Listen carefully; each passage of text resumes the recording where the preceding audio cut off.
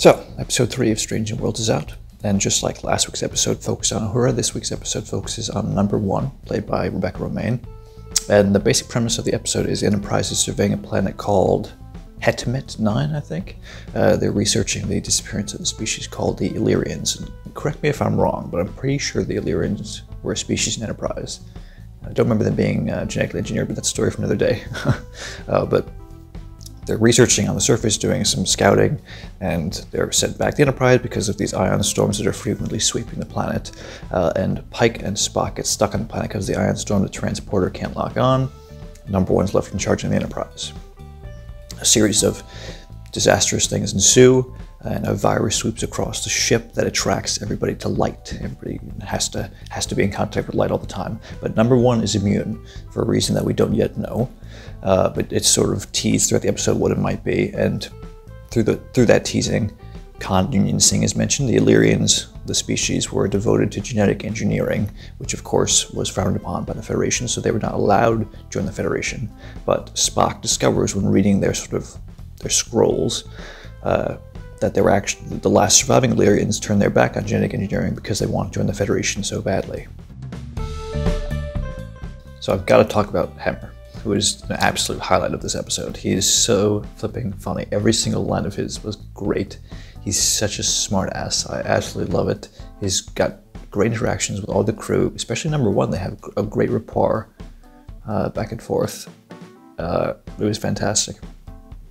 And I specifically loved just his mannerisms, just everything about him. The fact that he's in the NR is just incredible already, and that he's a great character is icing on the cake. You know, he comes in to inspect, he makes a joke about how he loves running diagnostics in the middle of the night for fun, and he comes in to inspect Mbanga's medical transporter, do a diagnostic on it, and then we get a little tease that Mbanga's up to something. We're not really sure what it is, and that he sort of manipulates Hemmer to leave and not investigate. So that's our little tease about what Mbanga's really up to. So shortly after number 1 and the away team return to Enterprise, they start to show these weird symptoms about this attraction to light that I've already mentioned. But number 1, when she's in her quarters, sort of feels the attraction, but then she fights off the virus and she starts glowing, and there's this really weird thing going on where you don't really understand what we're seeing.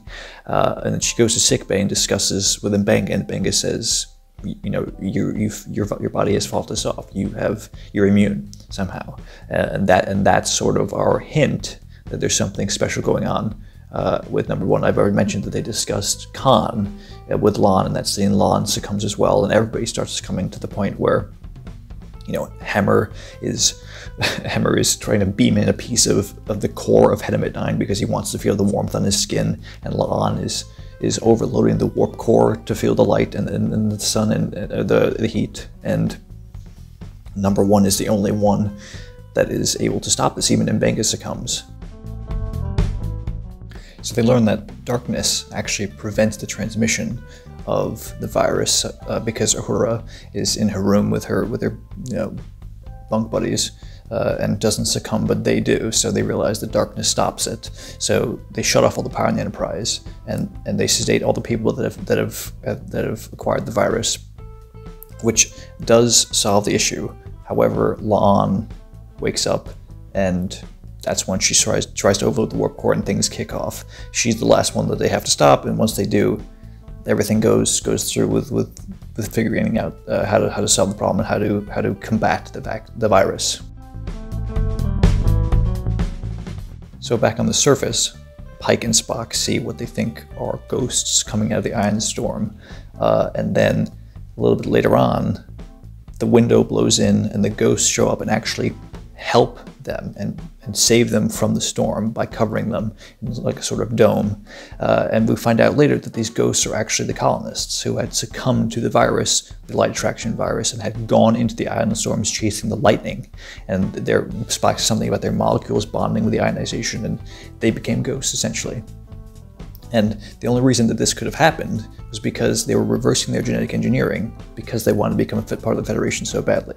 So it's this sort of, you know, they were so determined to become part of the Federation that it ended up being their downfall. And we get the big reveal that number one isn't actually human. Number one is an Illyrian, so she is genetically engineered.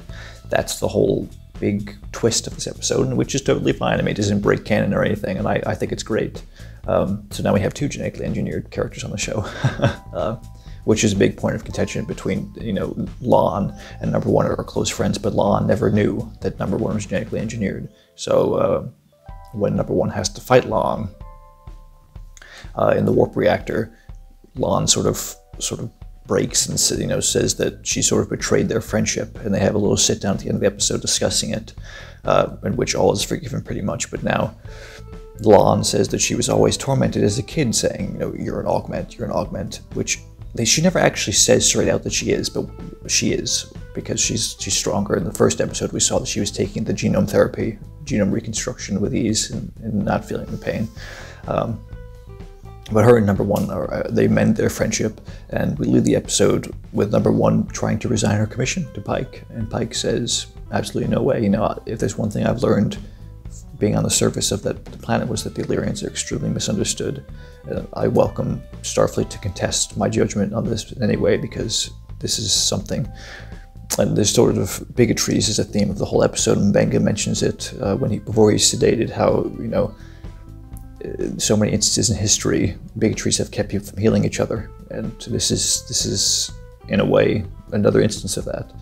But we move beyond it, as we always do, as we always should.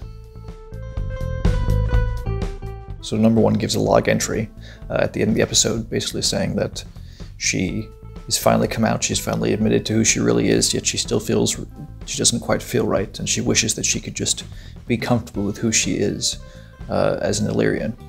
But she's still dealing with being an augment and it being sort of public knowledge now. So we'll see how, in the future episodes, how that plays in. I'm sure we'll be a big part of it.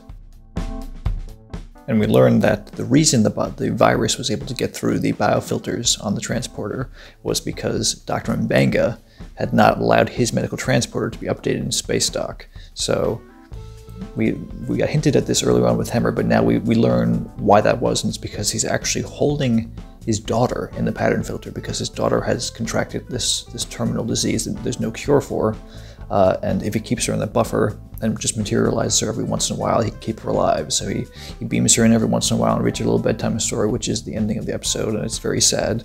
But you know, you maybe got the sort of vibe that Mbanga might have this sort of illness thing going on, but that doesn't end up being the case. He ends up he's doing it for his daughter. It's a very sweet little moment, and a tear-jerking moment really at the very end, where he's reading this little bedtime story to his daughter. I'd say this is probably the best episode yet.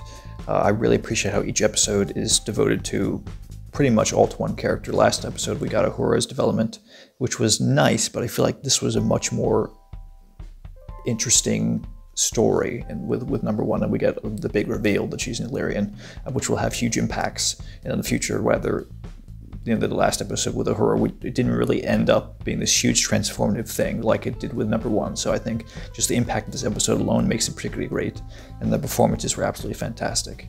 You know, I'm glad we got a chance for Rebecca Romijn to shine, because she did. She's fantastic, and she's perfect as number one. And the new character like Hemmer, I just can't wait to see more of.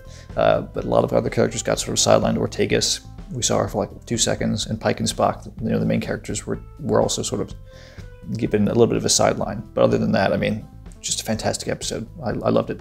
It was incredible.